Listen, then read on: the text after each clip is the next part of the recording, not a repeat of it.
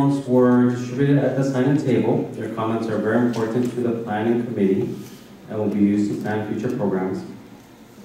As you know, all sponsors of CME are required to execute a conflict of interest policy. Speakers are expected to disclose to the audience any real or apparent conflicts of interest that may have a direct bearing on the subject matter of the program. Dr. Steinemann disclosed that she has no relationships with commercial supporters that could be perceived as a conflict of interest in the context of this presentation. Dr. Susan Steinemann is Professor of Surgery and a Trauma and General Surgeon at the Queens Medical Center and Director of the UH Hyperbaric Treatment and Wound Care Center. She has led the UH Hyperbaric Treatment and Wound Care Center for the past year and a half. She was a Regent Scholar at the University of California, San Diego School of Medicine and completed her general surgery residency at the University of California, Davis. During residency, she did a 2-year research fellowship in the mechanisms of shock and sepsis at the Scripps Research Institute in La Jolla, California. She came to Hawaii in 1996 to pursue a fellowship in surgical critical care. Dr. Steinemann has served as Director of Surgical Medical Education for 13 years and Interim Chair of the Department of Surgery for 3 years. She is the current Chair of the American College of Surgeons Committee on Medical Student Education and immediate past President of the Association for Surgical Education. Please help me welcome Dr. Steinemann.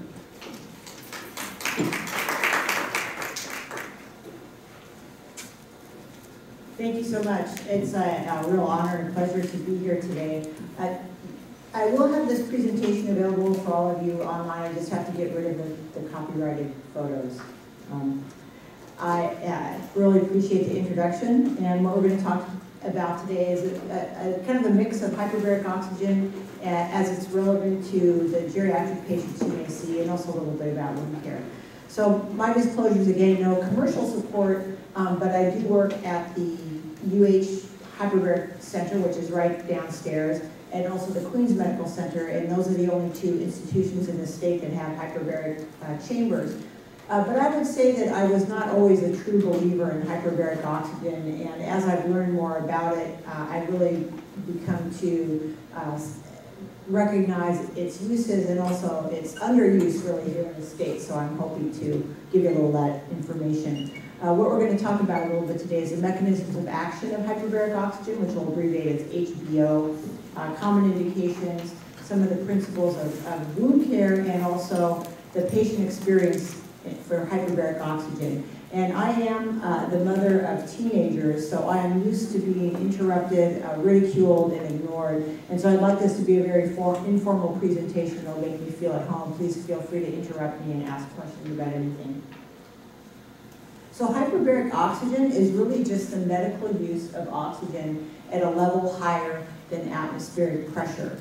So if somebody asks you how much pressure are you under right now, you may have a variety of answers. Probably wouldn't be that you're under 760 millimeters of mercury or 14.7 psi. But this is the world that we work in hyperbaric medicine. And at 1 ATA, which is what you're at right now, is also equivalent to 33 feet of seawater. So if you start to read or hear about hyperbaric treatment protocols, it can be a little bit confusing, but just recall that 1 ATA is standard normobaric pressure, and if you hear about treatment profiles to 33 or 66 feet per seawater, the hyperbaric chamber doesn't actually go anywhere. It's just an acronym for how much we pressurize the chamber to. So hyperbaric oxygen just basically works to either crush bubbles of harmful gas, which is what we do for patients that have nitrogenous dive accidents, and also, and perhaps more importantly for all the applications, the medical applications, is it really hyperoxygenates the tissues.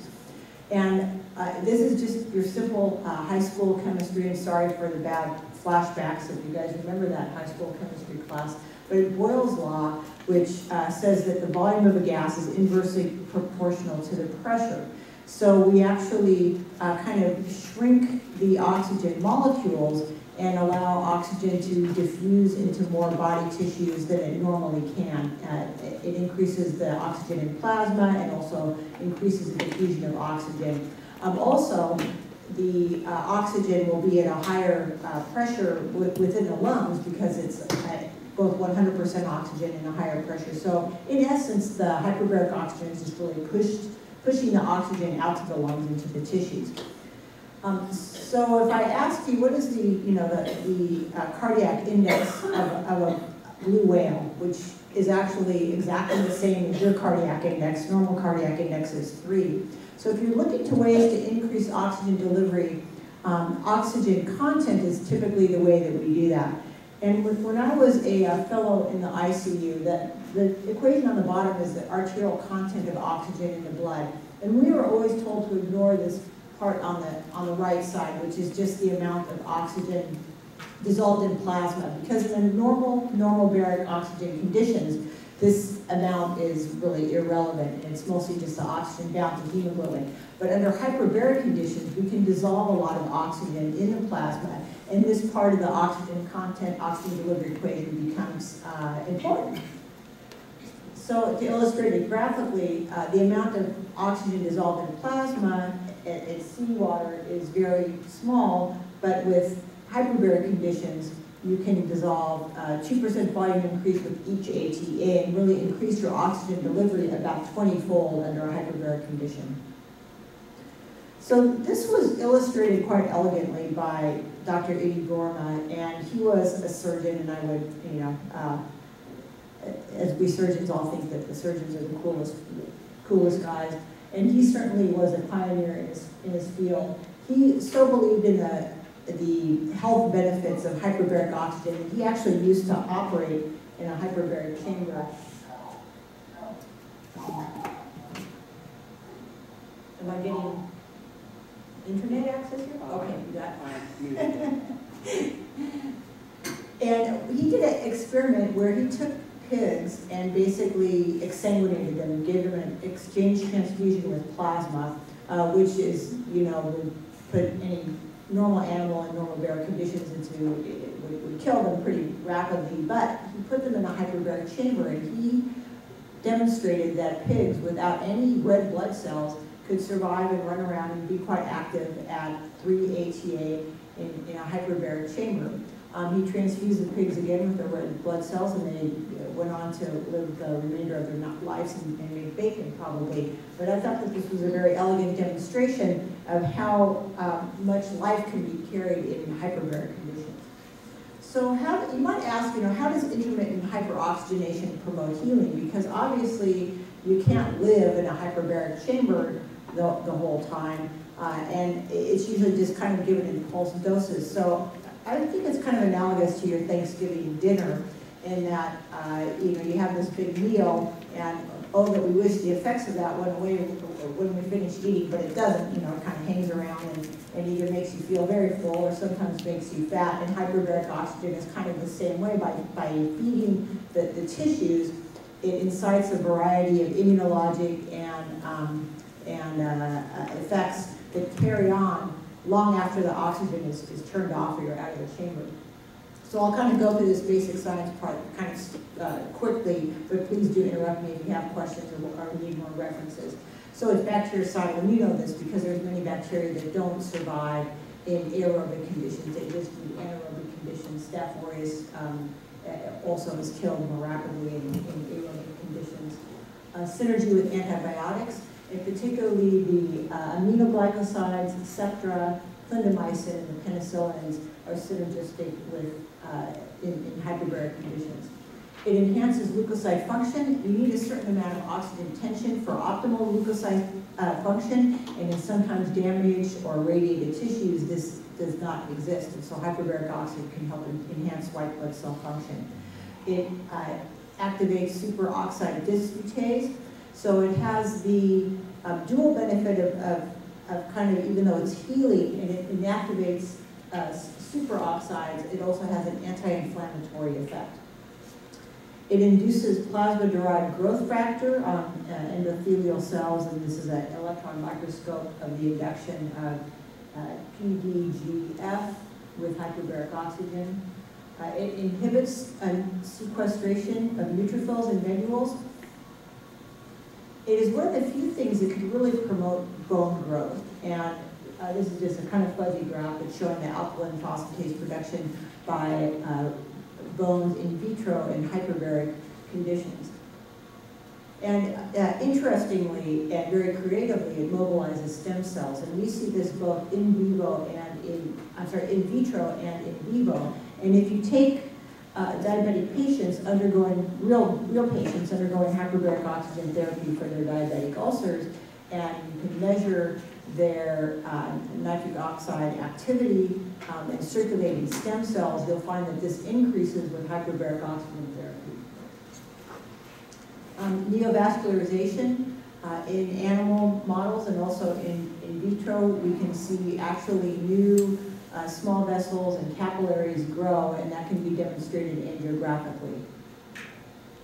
And also, finally, fibroblast and collagen production. And this is a very helpful tactic for wound healing, as well as wound healing is dependent upon fibroblasts and collagen. It also, I think, may have sprouted some of the off-label use of hyperbaric oxygen, because everybody kind of wants the younger, more youthful appearance with the collagen, but it does also have a beneficial effect on wound healing. The primary National Society for Hyperbaric Medicine is the UHMS, and if you're interested in this science, I would highly recommend going to this website and looking through. They have a list of indications. Those indications are also listed on the pamphlet in the back, but a wealth of information, frequently asked questions about hyperbaric medicine. They publish a textbook that comes out every few years, and they just published the 14th volume of this, of hyperbaric oxygen indications. Medicare pretty much derives their indications and their criteria directly from these UHMS indications, so I'm going to discuss a few of these just briefly.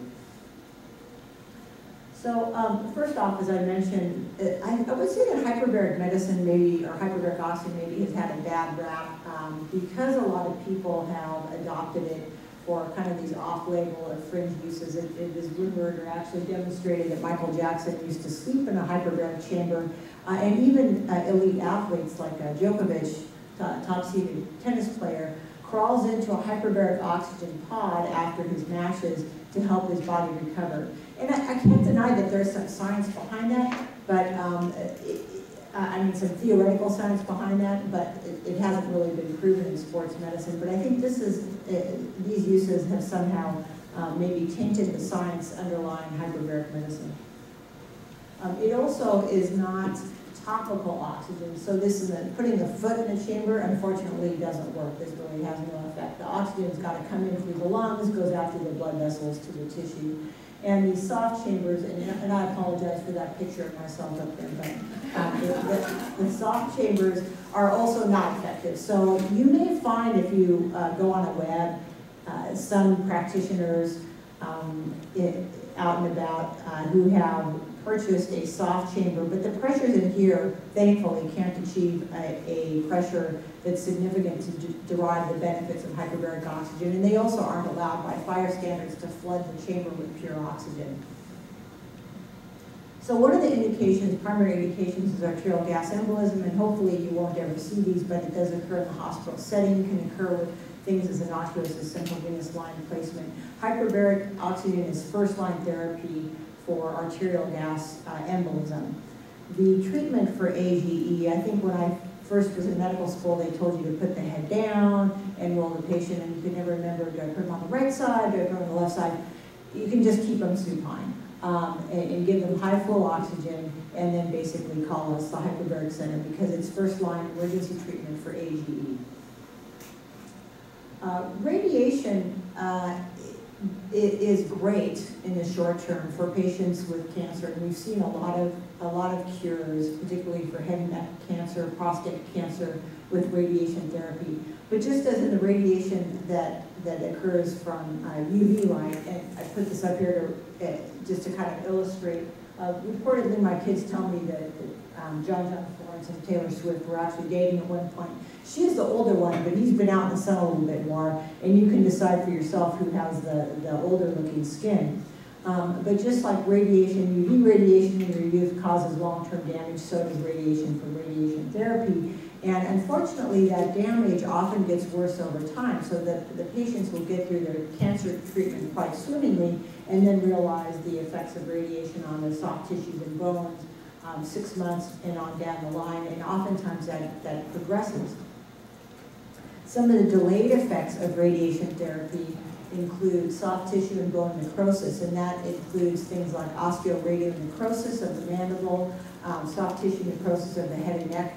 We see cystitis not infrequently. We'll talk about that in a minute, proctitis, and then some of the more severe manifestations that are rare. Radiation cystitis. So my guess is that you've probably seen this in your patient population. It is often a mild form, presenting with nocturia, frequency, or urgency, but it can become very severe and progressing to hematuria. These patients will generally go back to their urologist, which is a good idea. Unfortunately, the urologist is kind of limited in what they can do to help this. They'll often try intravesical therapy, which is not very effective most of the time. And then oftentimes the next step is to go in with a cystoscope and cauterize the bladder.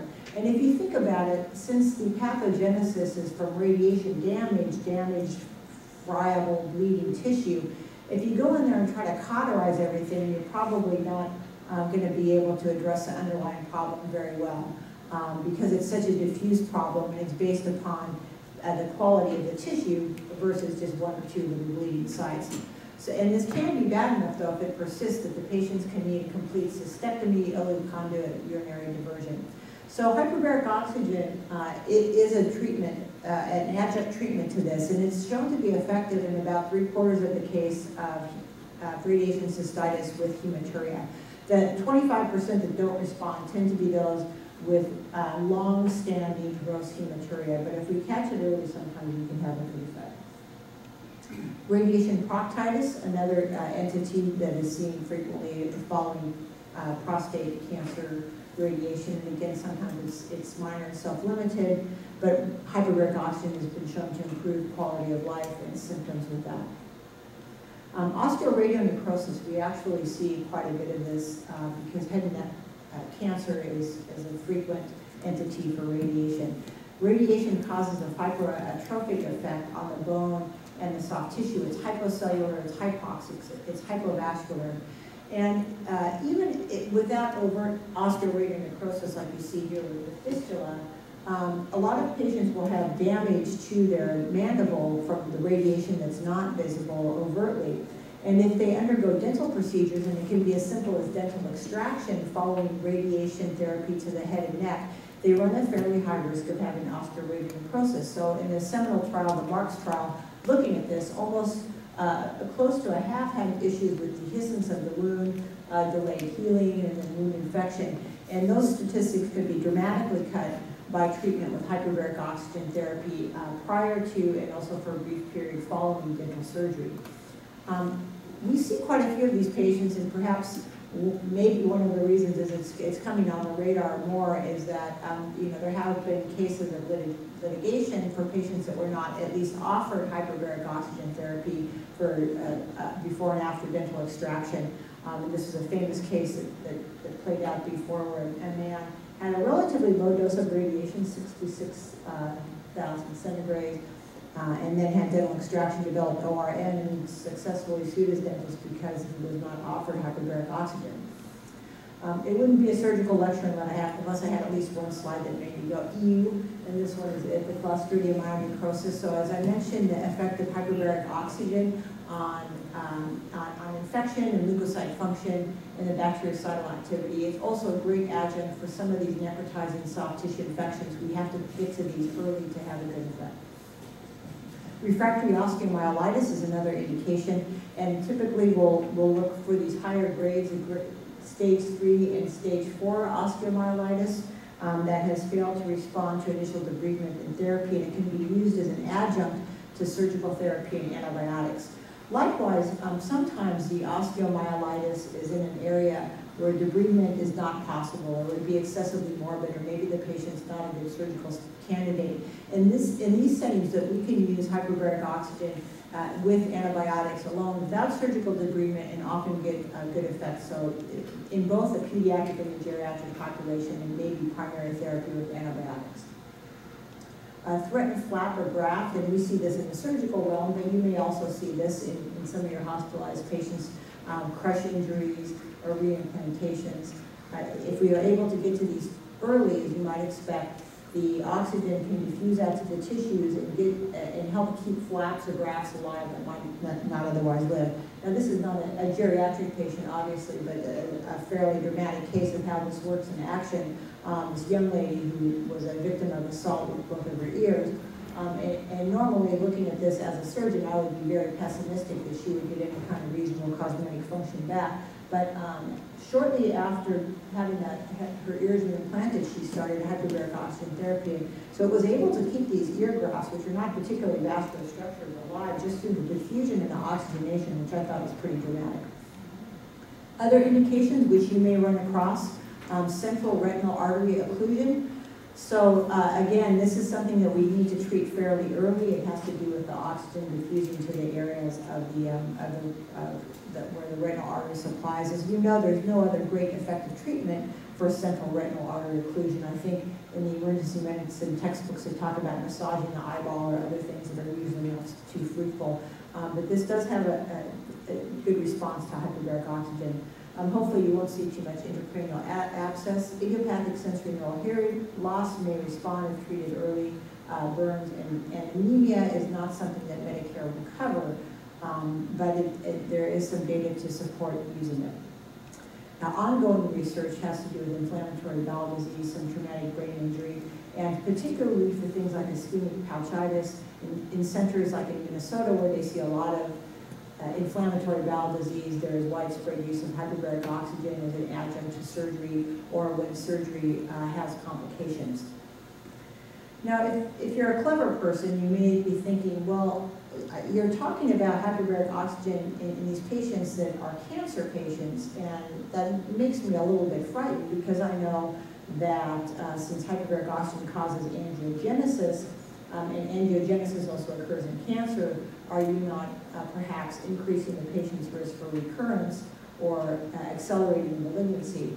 Well, the good news is that from in vitro studies, it appears that most of the mechanisms of angiogenesis from hyperbaric oxygen and cancer are different, so it's a different cellular mechanism. And most of the patient population studies have shown that cancer is not accelerated, and some folks have even used it, hyperbaric oxygen, as an adjunct to immunotherapy or forms of chemotherapy. That data is still not ready for prime time yet, but suffice to say that it doesn't appear to accelerate cancer. Shifting gears a little bit, I don't need to tell you all that we have an epidemic of diabetes here in Honolulu, or here in Hawaii. Prevalence is approaching 10%, and it's estimated that at any given point in time, there's at least 500 patients walking around, or not walking around, depending on their ability to ambulate, diabetic patients with chronic leg wounds. You're familiar with the pathogenesis. It's basically diabetic neuropathy. They have a bit of minor trauma, have an ulceration that can result in faulty healing, gangrene, and infection, and ultimately end up with nobody's favorite operation, which is an amputation. So if I asked you which condition is associated with the highest annual mortality rate, stage 3 breast cancer, diabetic foot ulcer greater than 1 month old, unstable angina, or base jumping, if you're savvy, you know, because it's a lecture on diabetic foot ulcer, of course the answer is going to be diabetic foot ulcer. But just to hit that point home, you know, if your patients aren't going to take care of their feet, they might as well put on a squirrel suit and jump off a cliff, because it's actually safer than having a 1 month old diabetic foot ulcer. The mortality from that is 11%, and if you add that, particularly in the geriatric patient population, if they progress to amputation, that can almost be a death sentence, because you're going into the realm of less mobility. 5-year mortality approaches 50%. The risk of non-healing is dependent both upon the age of the ulcer, the size of the ulcer. Weight and grade has to do with the depth of the ulcer, and these risks are all additive, and so the ABA has made a statement that any wound that's unhealed greater than 4 weeks is a real cause for concern. The good news is that with adjunct hyperbaric oxygen therapy, you can flip the statistics. So instead of having somewhere from a 70 to 80% non-healing rate, with good comprehensive wound care, you can flip that and you can heal the majority of lower extremity diabetic foot ulcers. This is a patient that I saw kind of early on in my hyperbaric experience. And as a surgeon, I took one look at this and I said, that foot's got to come off. There's no way that's going to heal. But lo and behold, with a little bit of debridement, basically hyperbaric oxygen, when she came in and it was bleeding in that upper right-hand slide, we all said, yay. I mean, she was horrified that her foot was bleeding, but we were all amazed that she was able to get enough blood flow back to bleeding. She went on to heal this ulcer. It is, make no mistake, that the hyperbaric oxygen is part of a comprehensive wound care program. So it does not work in a vacuum or a chamber all by itself. And there does need to still be the attention to the tenets of wound care, surgical debridement, topical wound care, in particularly vascular assessment and making sure that the big blood vessels are working, nutrition and offloading. And you can see, and we see patients like this, like you do too, with difficult issues regarding offloading and nutrition and wound care.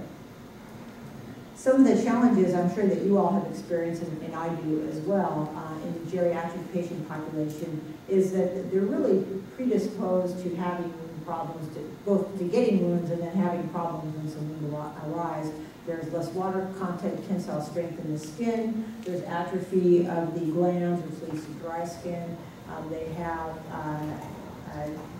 decreased vascular supply often, and compounding that, it may be harder for the geriatric patient to do the topical wound care and the offloading and everything else that's part of the comprehensive wound care. Just to point out a few tenets of the wound care. So debridement, again, as a surgeon, just bringing this up. So debridement does not necessarily just need to be done only by surgeons, but if you're going to do debridement, and you can do debridement with water irrigation, you can do blunt debridement, but you do want to make sure you're not debriding where there's no blood flow, and that you know what you're looking at when you're debriding. And also, you know, something like this comes in my office, and I immediately go, yeah, I just want to get rid of all that dead stuff, which actually for this patient would have been the wrong move because it's pyoderma gangrenosum, and you make it a little bit worse. One of the components of vascular assessment can be very simple, done in your office, just an ankle brachial index, which can, all you need is kind of a Doppler probe and a blood pressure cuff, and we do this routinely on our patients referred for wound care. A fancier and perhaps more helpful assessment of oxygenation of the tissues is transcutaneous oxygen measurement. And it's done by a special machine that attaches probes in a semi-permeable membrane and electrolyte solution. And really what it does is it measures the oxygen that gets out to the skin. If you've ever worked or seen a neonatal ICU, sometimes they'll have these for CO2 or PO2, and we also use them in the wound care realm. It's been shown that with a TCOM, a pressure of oxygen that's less than 40 millimeters of mercury, those wounds can be predicted to have poor healing. And we will use it as a challenge test by giving the patient oxygen and seeing if their vascular supply is sufficient to increase the O2 in that wound. We'll do it both outside the chamber and inside the chamber and really be able to predict more scientifically which patients would be expected to benefit from hyperbaric oxygen therapy. Infection and chronic inflammation, again, the hyperbaric oxygen can help that. This is pretty much a clinical diagnosis. Wound cultures don't help that much, and sometimes it just takes a seasoned eye to know if the wound's not getting better, if something else is amiss. We'll talk a little bit about moisture balance, which is one of the things that we do at the wound center as well. We don't want it too wet, we don't want it too dry. It's got to be, and the dressing should protect it, allow some gas exchange, and provide a moist environment. Anybody that's kind of been in the wound care realm know that there is a plethora of agents that can be used, and a lot of them with a variety of costs and a variety of mechanisms of action. So my suggestion would be to kind of pick something that you like and it's relatively cheap and kind of stick with it. In terms of enzymatic debridement, I will use often MediHoney for patients whose insurance doesn't cover Santal. Some patients like the prescription stuff with Santal differently. And then just Aquaphor hydrogel to keep the wound moist if that's needed. Here's a little graph that I sometimes refer to, but you can also really just kind of look at the wound and decide from what dry, degree of infection, degree of contamination, what a good choice of dressing would be for that. Edge effect is something that we work with in hyperbarics and really in surgery as well. And the concept is, how do you get the skin to grow in? What can you do to improve healing once you've taken care of infection, once you've assured the vascular supply of the large vessels?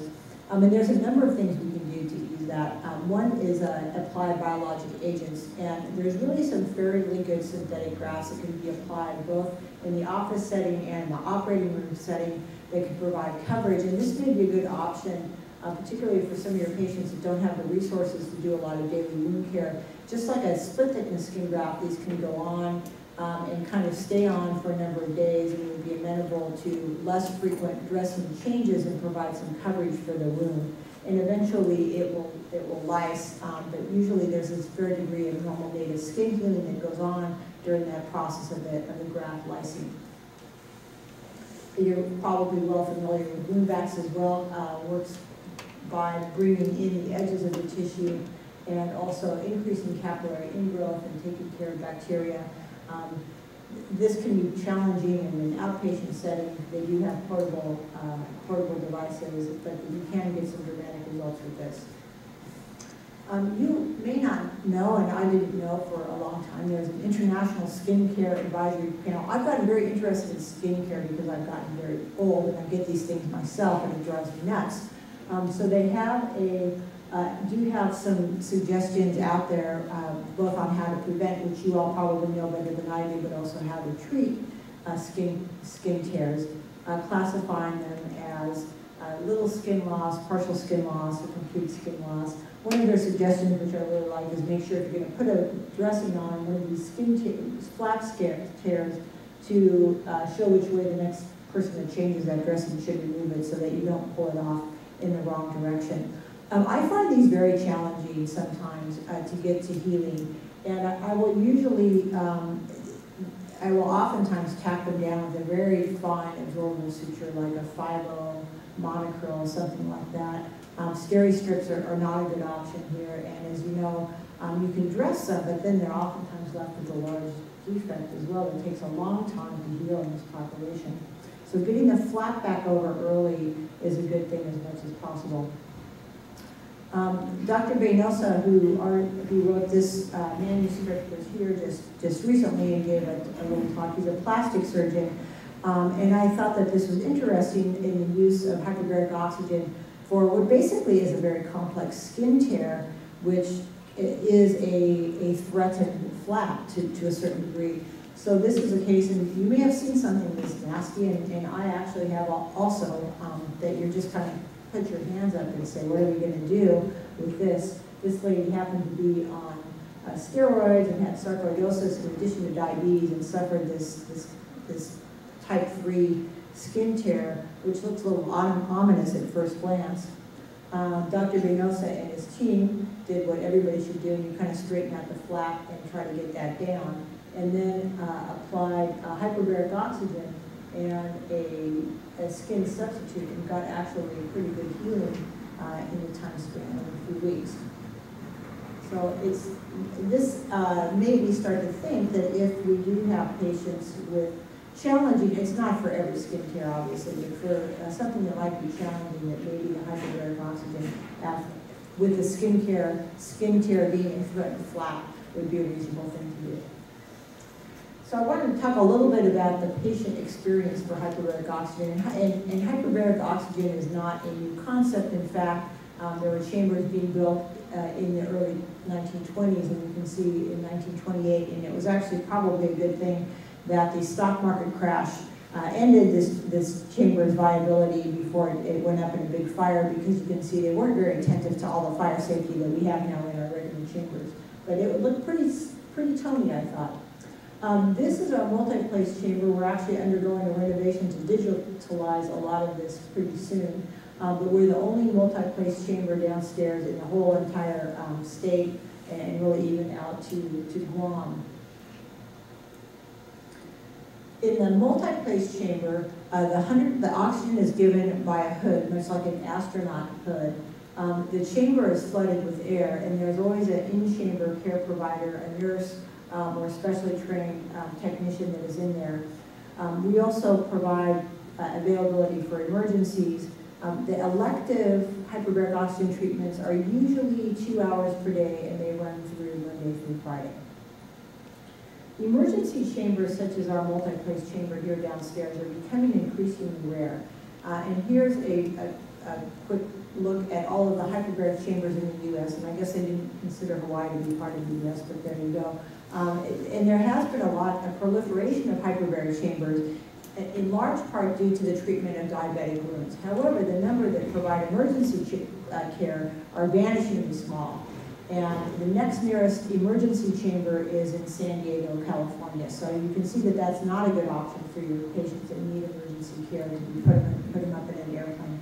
So I've come to the opinion that it's very important that we keep our emergency facilities here alive in Hawaii, not only for the diet patients, but also for all the medical uses as well. Monoplace chambers, which I showed you a picture of briefly, which is what they have at Queens Medical Center, are another option for patients, and sometimes it's patient preference. The differences between the two are kind of listed here, but in brief, for the multi-place chamber, you can accommodate more patients. You can accommodate sicker patients, so they can have medical devices, external fixator. The patients can be sitting up and they can even stand. So for the sicker patients who may be kind of position limited or have things like osteoarthritis necrosis where they don't want to lie down, it may be a better option. If they have difficulty equalizing the pressure in their ears, having that in-chamber care provider is oftentimes a great asset to be able to work with them to equalize the pressure and tolerate the treatment. The patients in the multi-place chamber will talk with each other, you can play cards, read a book. Monoplace chambers do have the TV outside the acrylic, so that's the big draw, I think, for the monoplace chamber. Contraindications to hyperbaric oxygen are very limited, and I would say that I would put a patient in a hyperbaric chamber that I would never in a million years take to the operating room, because you're really just giving them oxygen, and there's very few things that oxygen makes worse, and a lot of things like heart disease that oxygen makes better. And I must say, anecdotally, I'll have patients come out and say that their sore knee seems so much better, and they really. It's rare that I operate on somebody and they feel better after my surgery. And sometimes appendicitis, but not right away. But almost invariably, the patients kind of feel better coming out of the chamber, and really they don't feel worse for the most part. So really the only contraindications are very severe COPD with bullous disease, and that's because of the risk of having a pneumothorax, or chemotherapeutic agents that act directly on the lungs.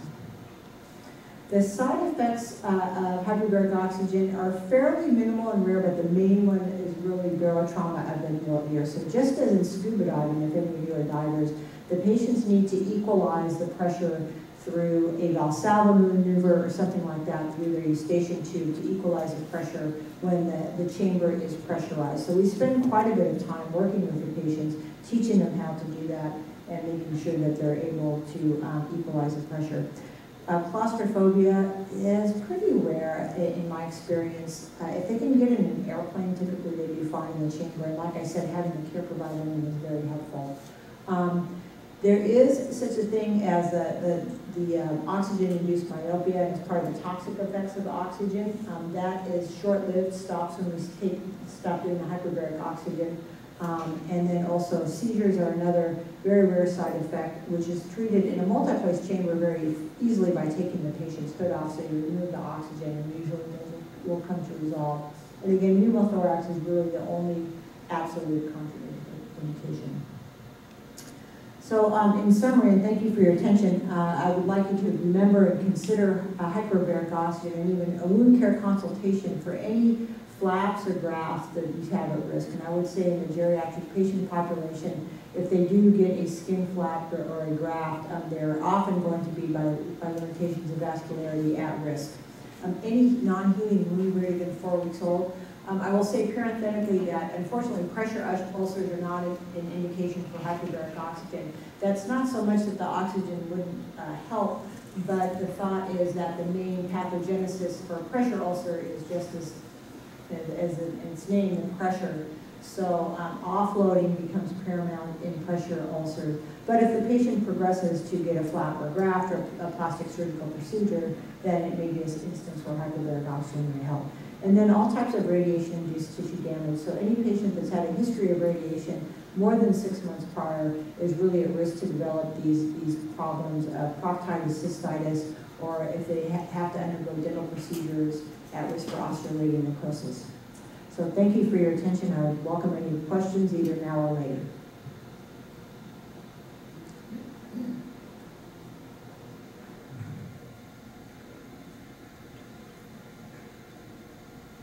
Anyone on Zoom?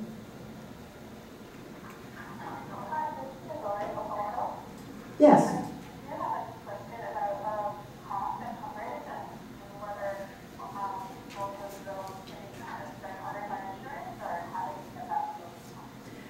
Yes, so HMSA mirrors Medicare quite closely in their indications. All of the indications that I presented in longer form are covered by Medicare. There are some stipulations with regards to the duration of the wound. So for instance, with diabetic lower extremity wounds, they have to be older than about 4 weeks, and with a trial of usual wound care. Same thing for osteomyelitis. It has to be a bit unresponsive to usual therapy, and it wouldn't be for small bone. But everything that I talked about today is pretty much covered by Medicare. Oh, great. That sounds good. And how would we do a referral to the center if we get patients to the nursing home or something like that? But qualified? Yeah, so I'm glad you mentioned nursing. Nursing home does create an issue with the reimbursement because those are bundled payments. So unfortunately, for outpatients, no problem. If they're in a skilled nursing facility, because the payment is bundled to the SNF, typically the nursing facility is not so excited about hyperbaric oxygen because that would obviously eat up their daily budget. But I have brochures here, unfortunately, but I also have it on the presentation that I'll load up. But our number is 587-3425. It's hard to remember, but it's been the same number for a few decades. And I'll have it on my presentation. It's on my first slide. So that's the Hyperbaric Treatment Center. You can just, calling is probably the quickest, and then we can also give you a referral form. But just call. Thank you. Any other questions?